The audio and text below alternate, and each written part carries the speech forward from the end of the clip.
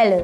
Do you know how expectations about brokers don't match reality? It's not always clear for people who aren't into the trucking business why a broker profession is needed. Make a gift your reality. Join our course. Don't hesitate.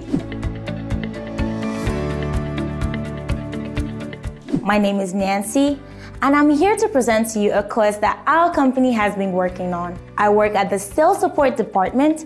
I help our representatives to focus on selling and closing deals.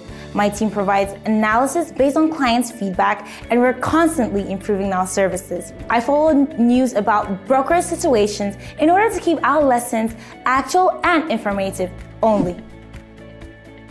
It is true that currently in the US, freight broker specialists are in demand, so there's a little number of highly qualified professionals who are responsible and provide good services to shippers and carrier companies as well.